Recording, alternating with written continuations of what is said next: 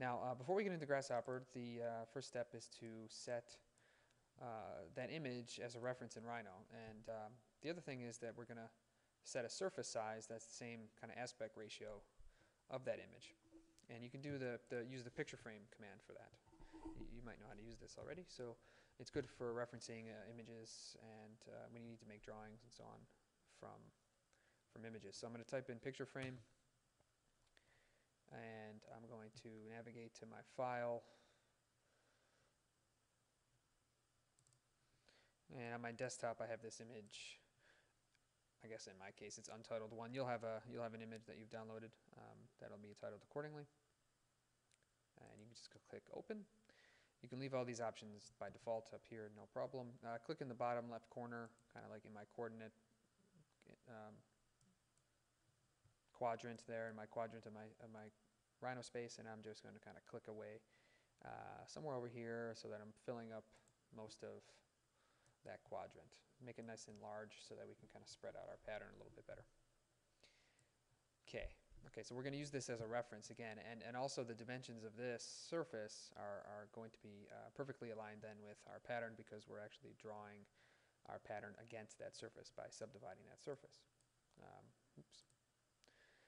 Yeah. And let me reorganize my screen a little bit. Okay. Fair enough. So what I want to do is, the picture frame command adds an image to a surface, so it's unlike a background image in that case, in that this thing can be actually manipulated like a surface can, right? And because of that, I can set it into Grasshopper. So I'm going to grab a surface parameter, and I'm going to right-click on it and set that surface. Okay. And we can keep that on for a little while, this background image, because we're going to use it to kind of reference to make sure stuff is going well. And then we can turn it off at some point and kind of go back and forth as we need to. The next thing I want to do is make sure I right-click on this and reparameterize it. Okay, so again, so that my U and V values are somewhere between 0 and 1 to accommodate the extents of this surface from this side to the other. And we'll talk about why a little bit later. Okay, so the next thing is to subdivide it. So we'll go to Surface, Utility, ISO Trim. You might remember this one from earlier on, Workshop 1. We'll go to Math, Domain, all the way to the bottom, divide domain squared, and do this. Okay. And we can turn off our original preview there and see that now that we have 100 surfaces coming out, because we're breaking it down 10 by 10. We need more density than that to develop a brick coursing, one that's more proportional.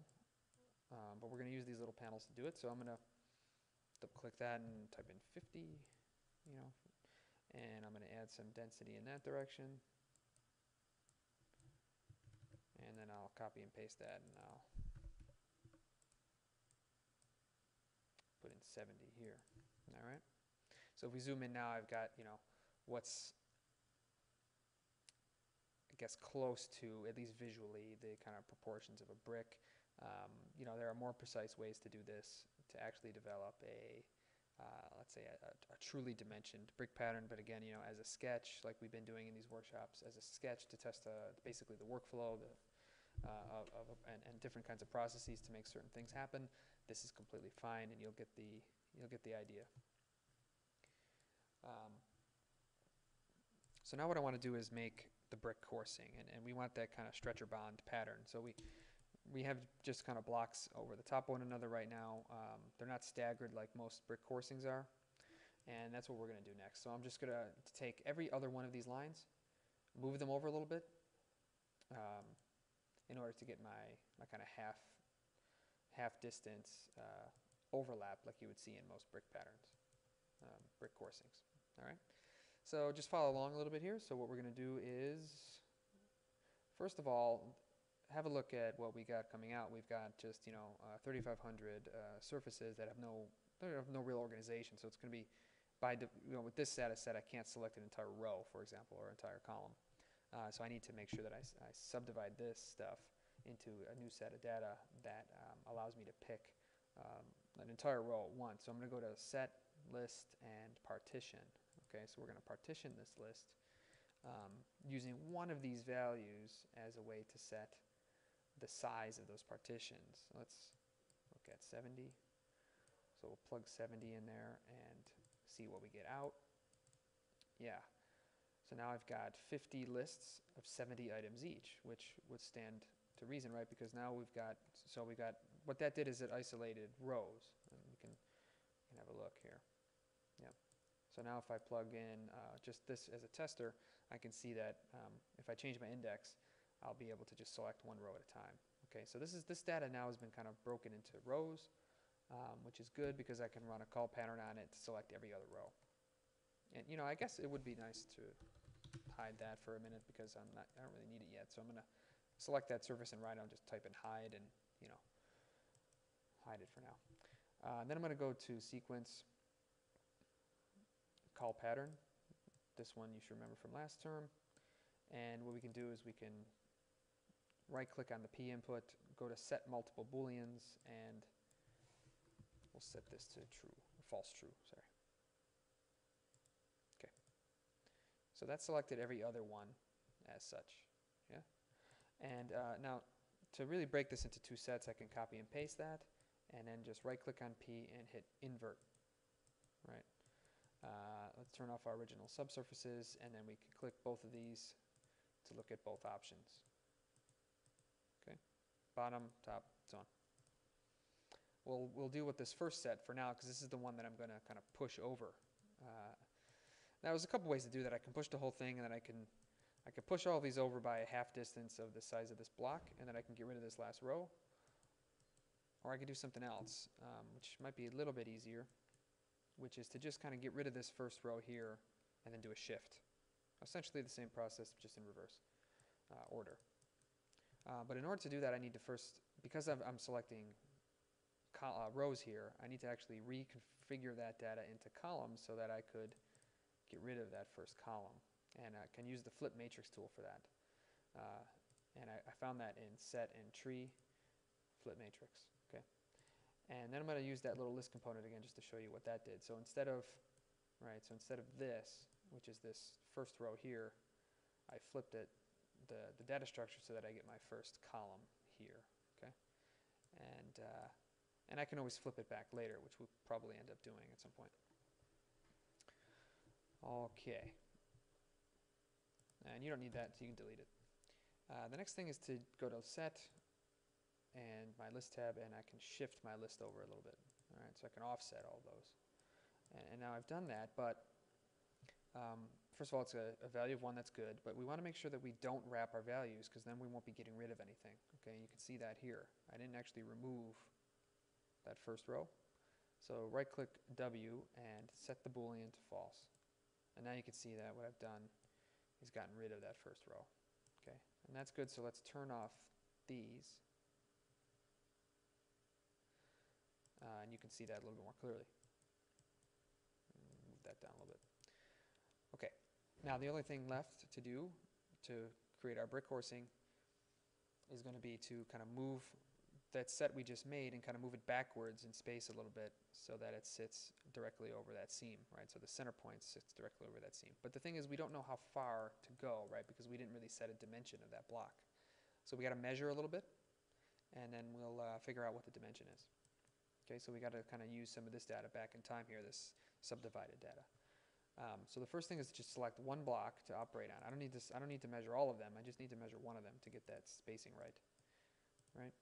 And in order to measure it, all I need to do is measure its outer edges.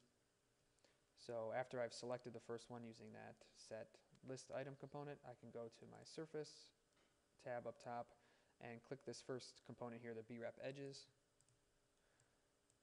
And that's that. And then what that's going to draw is the outer edges, right? The outer line. And I just need to select one of them, one of the long lines. So I'm going to use one of these list components one more time, and I'm going to have that selected. I'm going to zoom in, and you can see that when that's selected, luckily on my screen, the first one in the list here is one of the longer lines. If that's not the case, just do one of these and you figure out which one is the long one in your list. But by default, the first one, the 0 index, is the long one, and that's the one I want because that's our length, right? In order to measure that, I can go to curve and curve length. measure that here. And now if I want to move all of these blocks back a little bit, I need to cut this value in half, right? Because that's going to move it a full length. I need to cut that into half. So what I can do is just right-click over that L output, set an expression like this, x divided by 2. Okay, and that cut that value in half for us. And then all we need to do is move it. All right, so I can double-click in the middle there, grab a move component. I can move this stuff, is my geometry.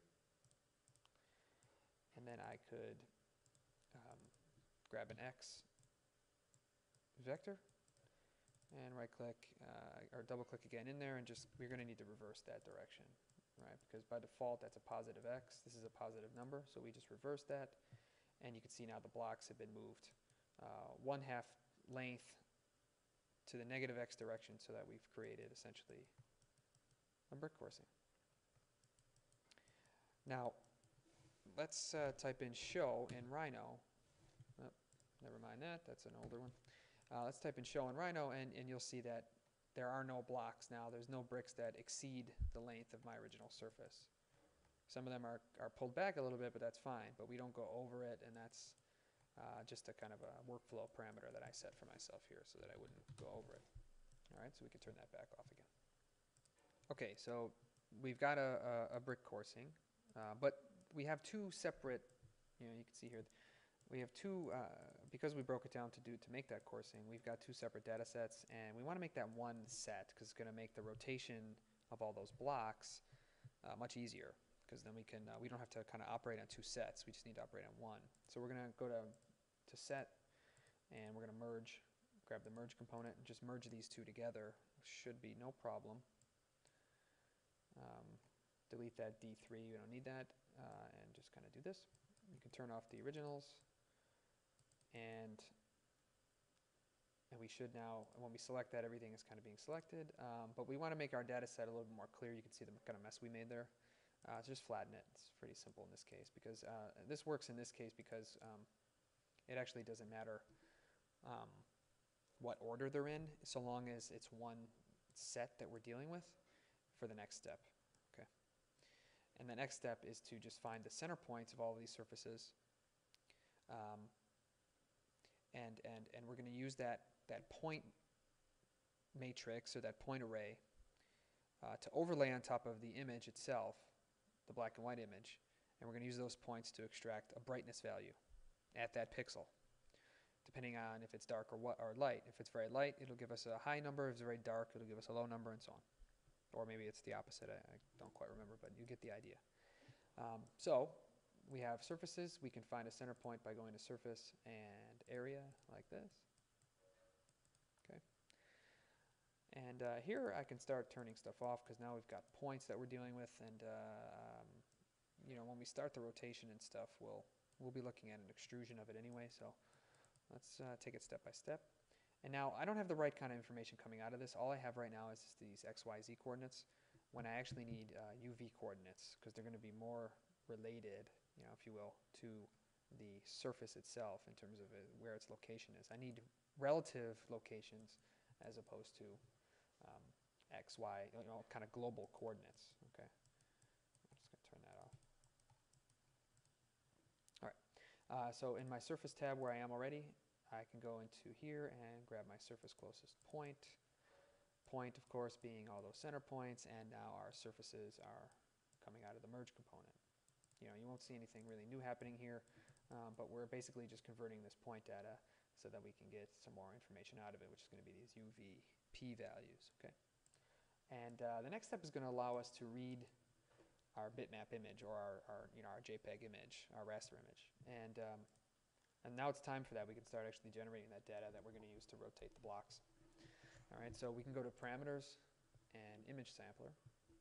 Okay, and it's going to look like this by default. So what you need to do now is right-click on this and go to settings. Okay, and that's going to open up this dialog here. File path is going to be where your image exists on your computer. Okay, so wherever you put it. Hopefully it's on your desktop. It'll make it easier to find. And you click this little button over to the right here, and you can navigate over to it like this.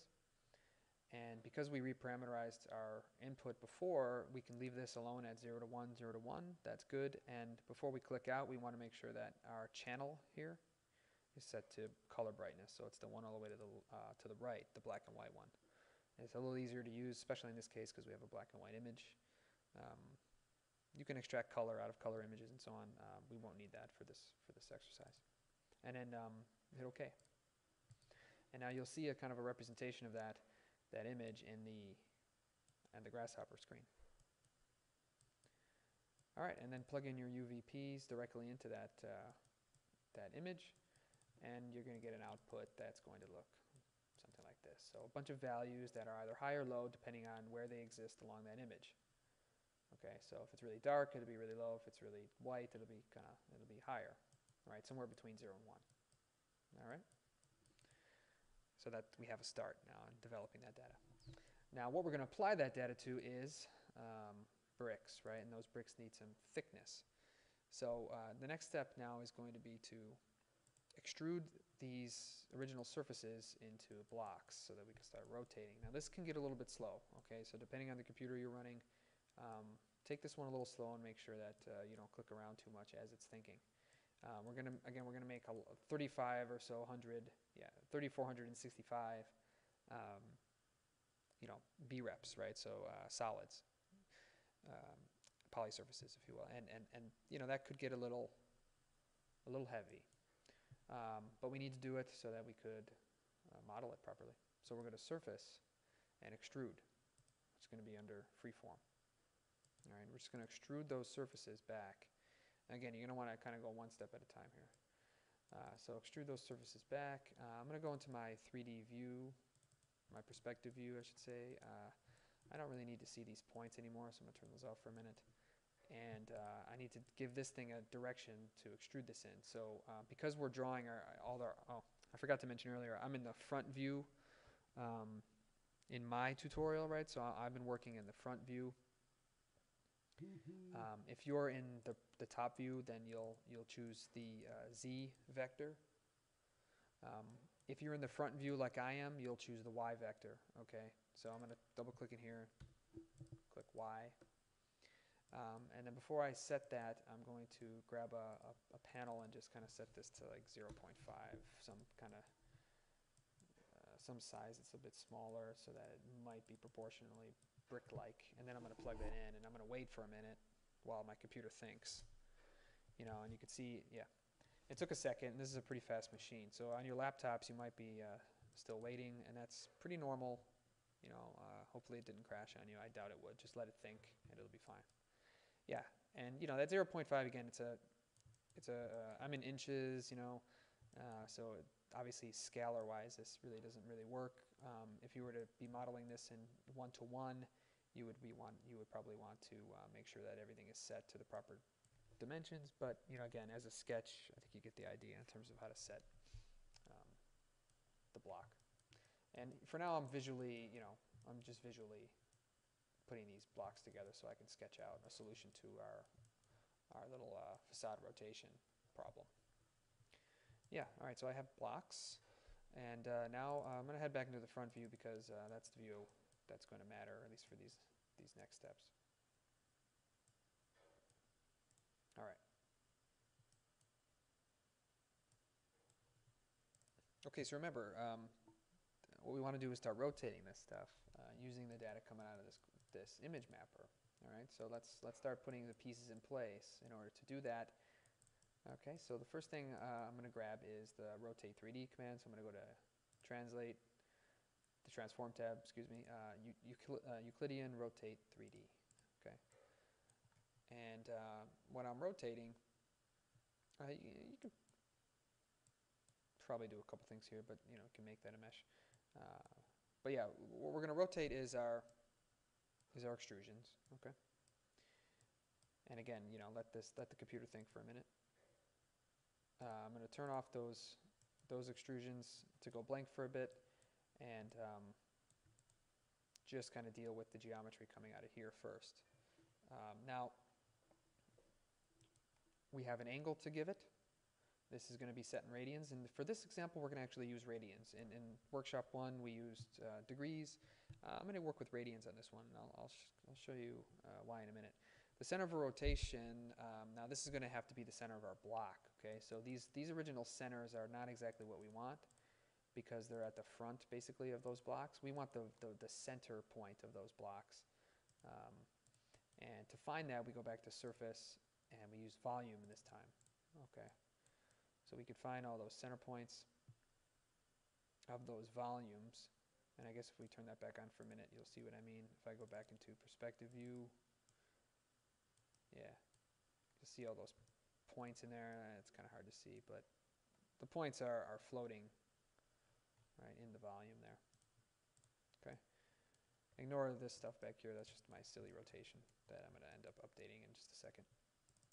So I'm going to head over back into front view. And that'll be that's just going to go directly into our C input here. Oops. Make sure you're not putting the V out. The C output is actually the centroid itself, so it's the point. So we can update that. All right. And now we've got a rotation of our bricks, which is 90 degrees based on the radians that are set in here, which we're going to update in just a second.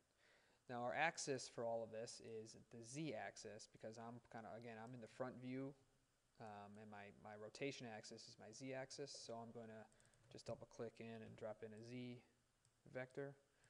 I'm going to place that z vector relative to all the centroids, and I'm going to put that in my axis input here like so. Nothing will really change. It's just a good thing to do so that you're not rotating the entire set of blocks. And as a test, why don't you go ahead and just plug in the values coming out of the image mapper into your angle input and see what happens.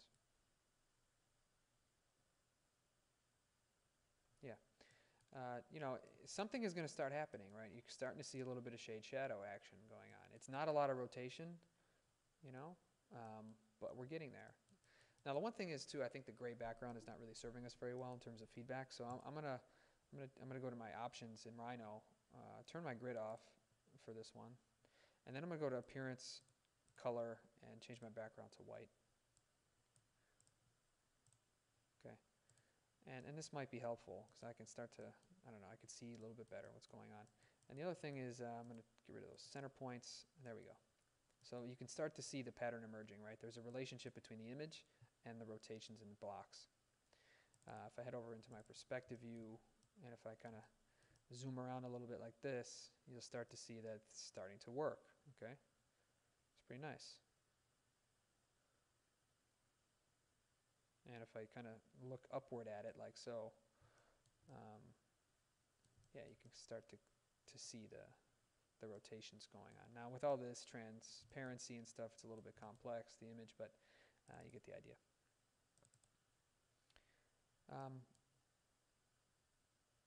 And why don't we have a little fun testing this before we start manipulating our data a little bit. Let's have a little fun testing this. Let's get away from this red default color and let's go to display, preview, custom preview, right? And let's give this thing something that's a little easier to look at. Probably not that pink color.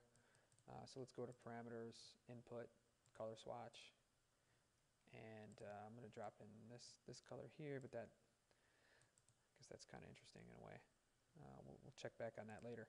But I'm going to give it a kind of a bluish tone, just because I like the way that looks. And I'm going to drop its alpha value a little bit as well. Sometimes that helps too. See what that looks like.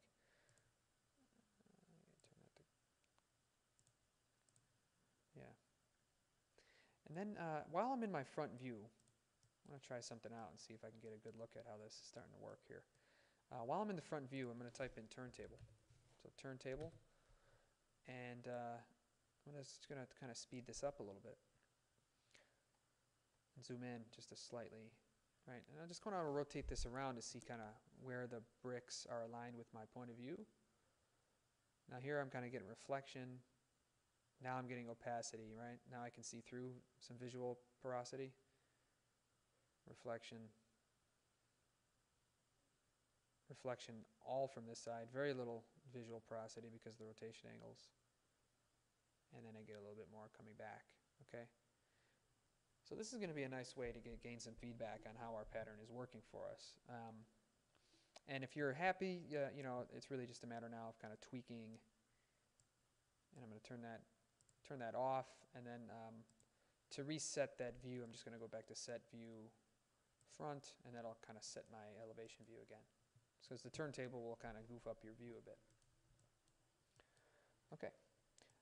It was actually kind of cool though. I want to try this. I haven't tried this yet, but I want to try that white color just to give it a, just to make it white so it blends in with the background of the Rhino world.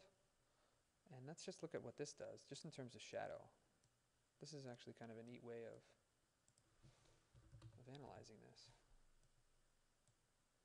Yeah. So now we're only seeing the shadow play.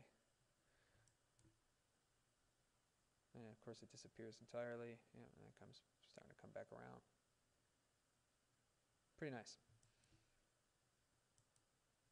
Oops. Looks like I goofed up my view there, but I guess it's still kind of cool to see in that view as well.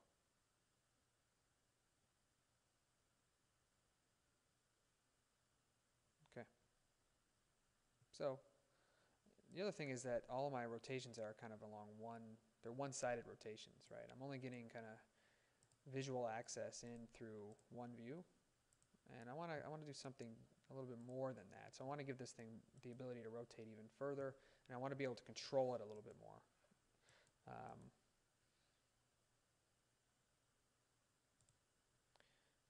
Well, I guess I'll leave that on. I guess it's okay. All right, so the next step now is going to be to just, you know, in between this data and what we've already done, we're going to add a little bit more control over these numeric values so that I can kind of test this even. I can get a range of options that I can explore as being the right or the wrong option. Okay, so this is why we're using radians, because this is a little bit easier done in radians. And you know, I'm going to go back to this for a second, give this thing just a different color for now because it's actually a little bit hard to work with when I can't see everything. I guess I'll just do that. I guess that's fine. Okay. Okay, one thing we can try is to reverse this setup, right? So here where it was the lightest, you get the most rotation, and where it's darkest, you get no rotation. You can reverse that pretty simply by kind of remapping our values. And I'll show you that because we're going to use this anyway as a way to kind of test our rotations. So first we're going to remap it just to invert them to see what they look like. So I'm going to take the values coming out of the image mapper and put it into my remap. By the way, I found that in maths domain remap. Okay. Went a little bit fast through that. My source domain is 0 and 1. I know that to be true because that's what we set, you know, in the image mapper. And now I just need to give this thing a new target domain. All right. Now I'm going to go to domain again and go to construct. This is by default 0 and 1 once again. But I can change that to 1 to 0 if I'd like. I can just reverse it. So I'm going to grab a panel, and because domains do not have to be in any kind of order from small to large, or they can really be however you like, negative to positive or whatever. So now I can reverse this domain now to this, and I can, now that I've remapped these values, I can just pop these into my rotation. And it's going to take a second to update. There we go. Okay, so now we've got the opposite thing happening, where we're getting rotation, you know, going on where it's darkest, and no rotation where it's lightest. Okay, so this is really just a judgment call. It's a choice, and I think I'll stick with that for now.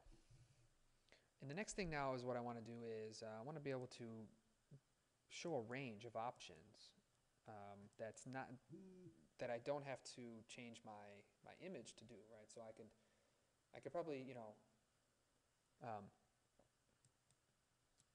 change my image and I would get a different pattern. But I can also work within this pattern to just change the rotations, right, in order to get some more porosity out of this in different views. And let's go over a process for that. So just follow along a little bit here, because I'm going to start with, first of all, a new component probably to you, which is the sets concatenate. So I'm going to go to sets text concatenate. And the reason for this is that I'm going to build kind of a custom domain that I can use to remap to. All right, and I'm going to add a C input to that by zooming in and hitting the plus sign.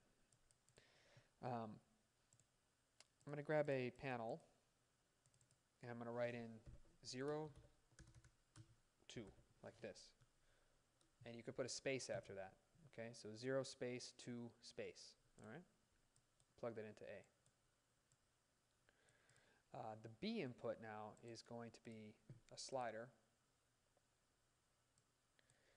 between 0 and 2, because 2 pi is the rotation angle for it's a full rotation in radians. So a half rotation is pi, full rotation is 2 pi.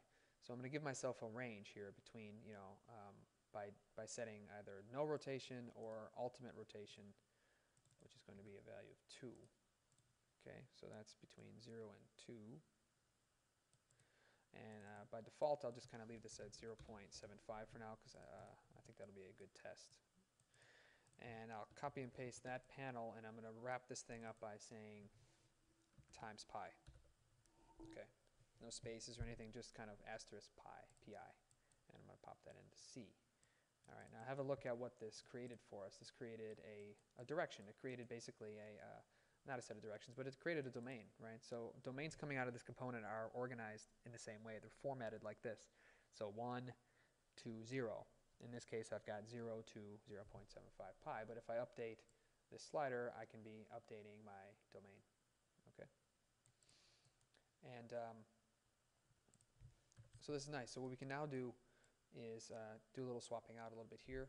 I can go back to math, and what I'm going to do is deconstruct this domain to find its start and end point. And using this component, and we can get rid of our 0 and 1. And I'm just going to, oops, it's updating. There we go. I went back to how we had it before. So what I'm going to do, and the reason is because I've got kind of I'm giving myself the option to reverse this again, because I'm going from small to large again. But if I want to go from large to small and back again, all I got to do is kind of swap these inputs and outputs. So in this case, I'm going to go from large to small just by deconstructing it and kind of putting that into my input and this into my output. And again, your computer is probably going to need a second to wake up a little bit once it starts this process, so kind of be patient. So let it think. Yeah, it'll go like that. Okay, so my computer updated. It's now showing me the result of this new domain here. Now, if I change this, you can imagine it's going to take a while to update again, right? The reason is that I'm dealing with surfaces, and it takes a while to rotate and preview surfaces. They're just heavy as geometries. But I think I could speed this up, and probably your computer a little bit, by converting these surfaces that are coming out of here into meshes, and then using that as my preview geometry. So I'm going to go to the Mesh tab, go to my Utilities box over to the right, and grab Simple Mesh. Okay, I'm going to run these through here like that, turn off that preview, and swap out that previewer. Like so. Now it's interesting what happened. I'm not getting that nice reflection that I was getting before in the Rhino, and that might just be because it's I guess it's just because it's a mesh and not a surface. It's going to kind of represent differently, unfortunately. But that's okay, because I guess what we really want to do here is just kind of determine where the porosity is, right? At what viewpoint. And now, because I've kind of set a rotation angle, now this should speed up a little bit. Yeah, it's a little faster. Okay, and I can kind of play with this a little bit and check the kind of different patterns that come out of this. 0.5 is going to give us pretty close to what we had before, right? It's going to kind of make all these rotate in the center. But as I continually rotate these things, they're going to start forming a more complex pattern. And now they're going to be kind of in. You'll see this when we go to the preview and perspective view, how this has changed a little bit. But first, I'm going to run that turntable again, okay? And we'll kind of analyze it that way.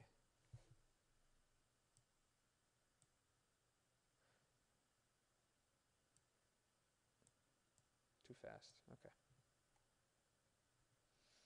Let's see. Yeah, so depending on your point of view, you get either kind of a full bar of visual access through the center, and as it kind of, you walk away, you get kind of a line of visual access that kind of separates out from center out, right? So in from the center, and then out from the center, as you can see.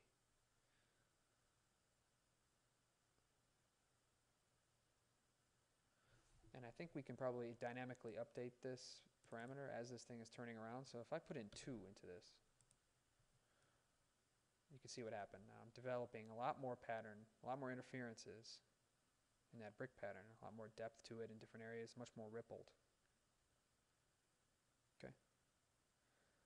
And you know, maybe this is what you're looking for, maybe it's not, maybe it's too aggressive, but at least we have the ability to go and change it, right?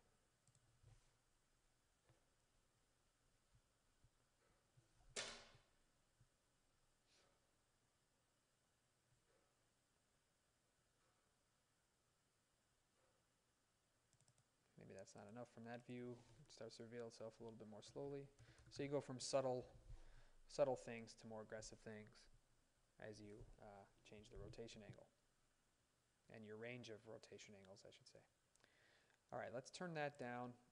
Let's go and set this front view again. All right, and I'm going to jump into my perspective view for a second and have a look at this thing up in this direction because it's hard to visualize otherwise. But yeah, you can see it now, right? You can see the fanning action that's going on. So they fan out pretty deep here. I mean, here they start pretty much flat. But this is pretty beautiful, right? So it fans, you know, I guess clockwise in this direction and then counterclockwise in that direction. You can see if you follow it up vertically also what's going on. It's kind of a twist, right? So it twists up in space a little bit and then back again.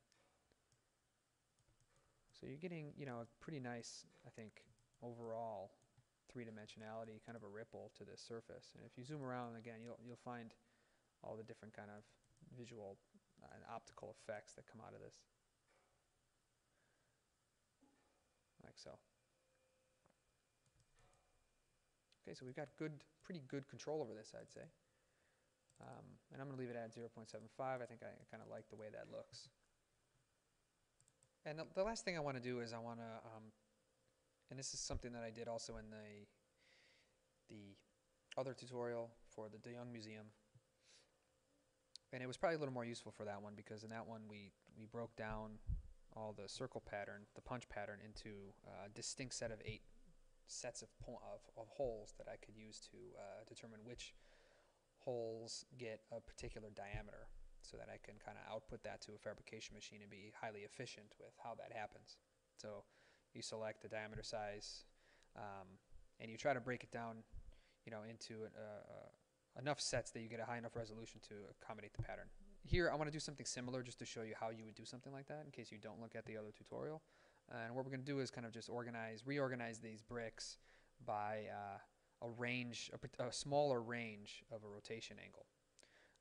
Why you might do something like this? Well, it could be good to know depending on who's building it and how it's being built. I mean, the original here was built with robots, so it probably doesn't matter in terms of, you know, what the angles actually are. But sometimes in certain projects, it's good to be able to analyze at least,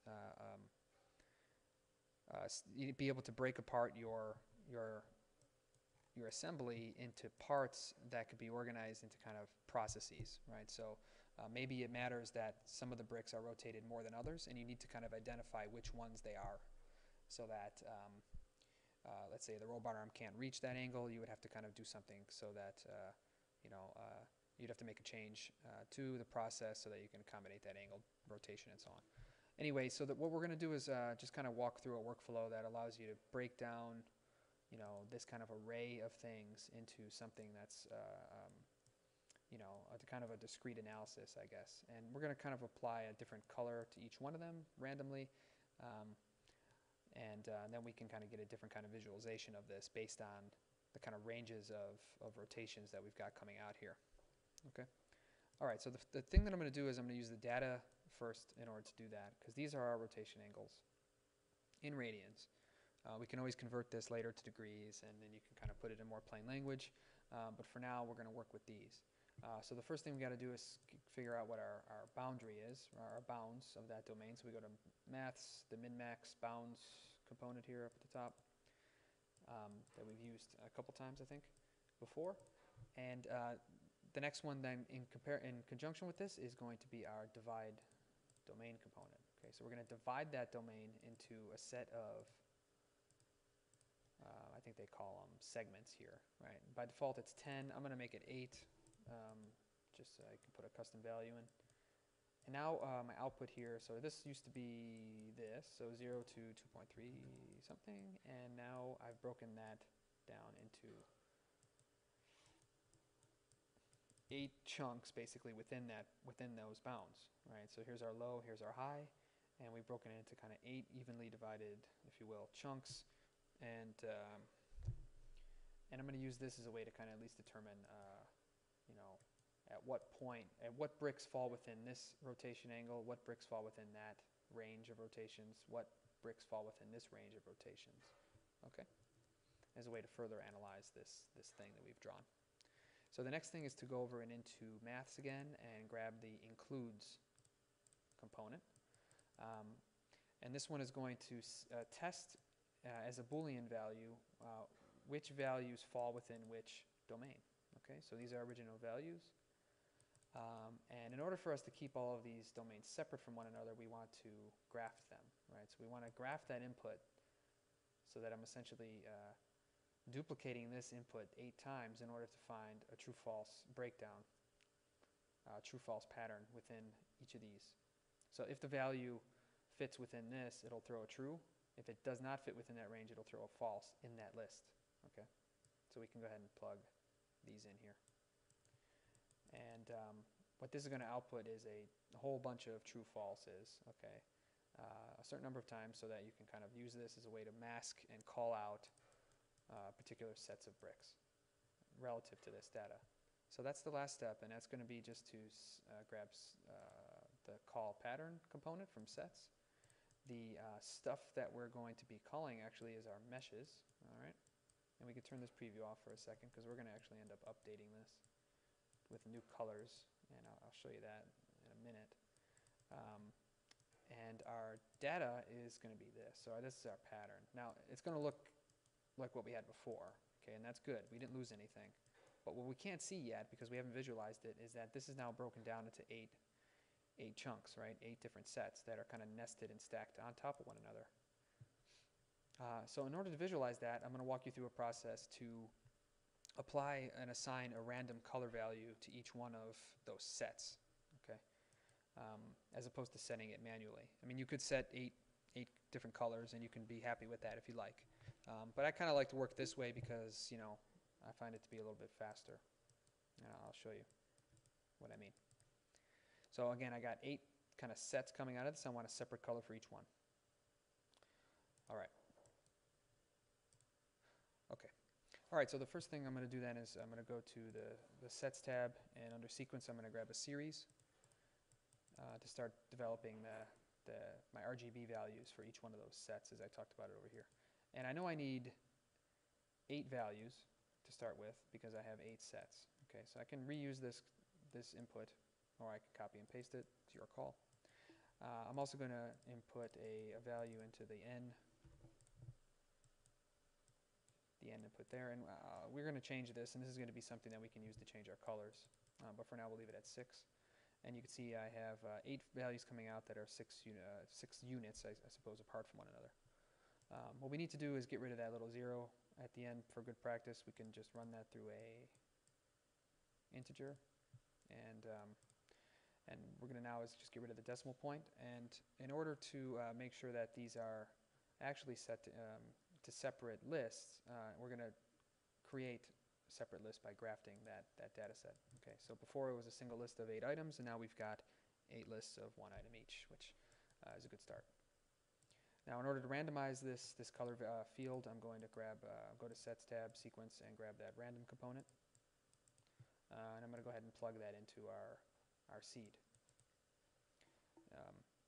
Now, depending on how many values you want to come out of this, if you want a completely random set of colors, you're going to need 3 values at least for an RGB set of colors, because you're going to need a random number for R, a random number for G, and then a random number for B. So we can do that. So we can grab another panel, type in 3, and input that into N. And that's going to give us 3 random values based on the range that we gave it into the R input here. So now we're getting 3 random values between 0 and 1 because that is our default setting. We don't want that because these aren't going to be good enough to set an actual color value into an RGB previewer. So what we want to do is change the max of this numeric range to 255 to fit the range of RGB colors. And now what we've done is we've started to develop a set of RGB values that we can break down into 3 different pieces, separate them by commas, and pass them in to the previewer. But we got to make them integers again.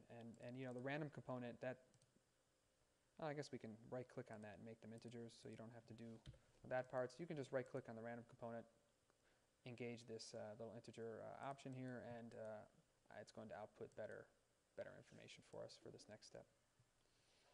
Okay, and what I said before, we're going to separate each one of those lists. So I'm going to use one of those list item components, zoom in, and give myself 3 outputs. So take the first number, second number, and third number.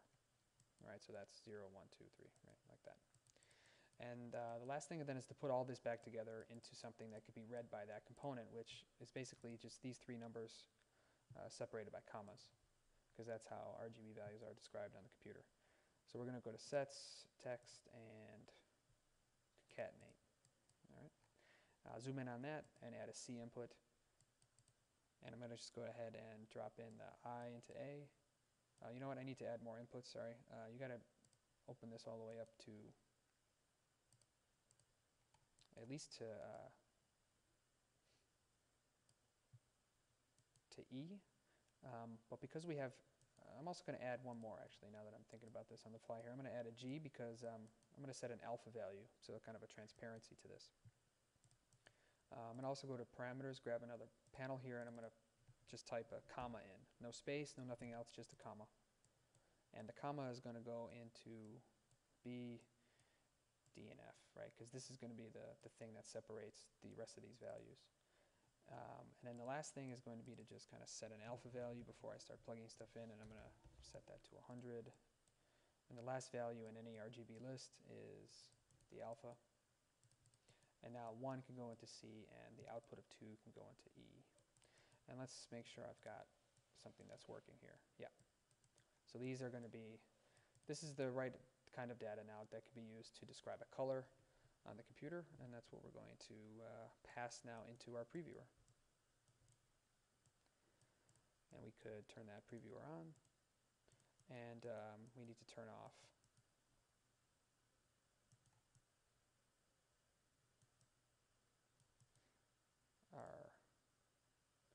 our original meshes, and we also have to, I guess, swap out those meshes for the called meshes, right? These are the ones that we actually reorganized, if you remember. These are unorganized, and these were reorganized based on the sequential domains.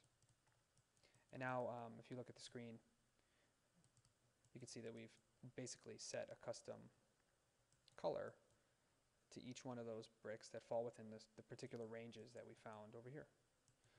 This is looking a little ugly, so I'm going to change this seed number, see if we can get something else to come out of it. Yeah, it's looking pretty rough. This one's not so bad.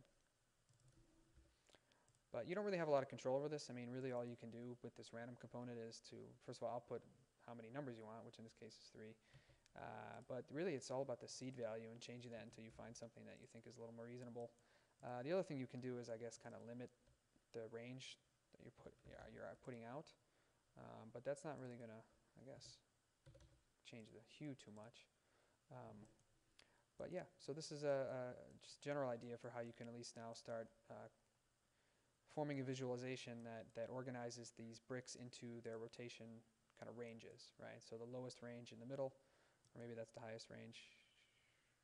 Oh, no, yeah, that's one of the lower ranges, and the higher ranges are these purple values in here, or the purple bricks in here, right? So it's good to be able to at least identify which ones are rotated to a more particular range, so between here and here and so on. And let's see, I'm just going to kind of experiment, see if we can improve upon the color here. I'm going to output 2 values instead, and then I'm going to set 255 into my B input here. I'm just going to swap that out. Yeah, at least now, see if you can, if you give it at least a steady, if one of the RG or B values is steady, you'll end up with a kind of a little bit more of a complementary range, and that's what you're seeing here. So I think this is a little nicer. 16 turns out to be a pretty good one. Okay, and then you can go back to the turntable if you like and rotate that around. Again, to kind of visualize it even further. And you can see the opacity emerging there, so it's going to let light in from these particular angles, points of view. So now, as you do something like this, you could be comparing your rotation angles to actually a point of view and how much light lets in, right? So this one's rotating and you're getting, so the purples are you know, letting light in a certain angle of viewing and so on. Okay, so that's it for this one. We'll see you next time.